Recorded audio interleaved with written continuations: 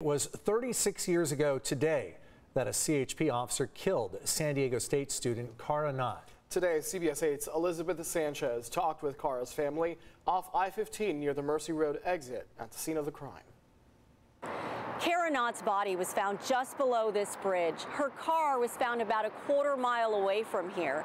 And since then, her family has constructed a memorial garden just down the way here in her honor. Your heart is never the same. We're forever fractured. The heartbreak from losing a family member to a senseless crime can be hard to overcome. There's just no words. The pain will be with all of us the rest of our lives. It's been 36 years since 20-year-old Cara Knott's body was found in a deserted area off the old Highway 395 bridge. She had called her parents, saying she was leaving her boyfriend's house in Escondido. She stopped to put gas in her car, then drove on I-15 towards her home in El Cajon, but she never made it. Looking for her all night long, up and down the freeways.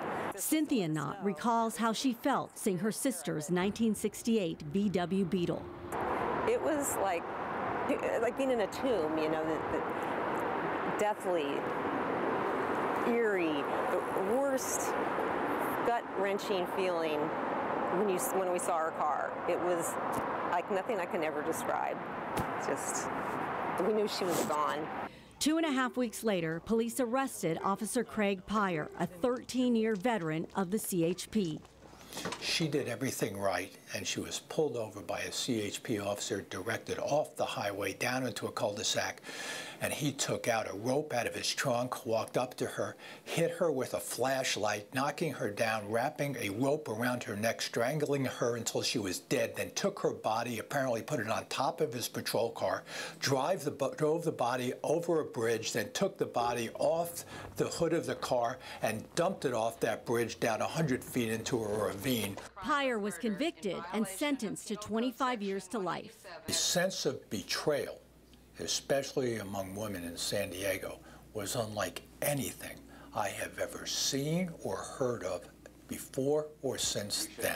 The murder led to changes orchestrated by Knott's father, Sam. The first thing he did was change the 48-hour waiting period to file a missing persons report if you were 18 or older, to eliminating that. Pyer has been denied parole, but will get another chance in 2027. As long as there's a breath in my body, I will fight for keeping the monster in prison and my dad's memory and my sister's memory. Elizabeth Sanchez, CBS 8.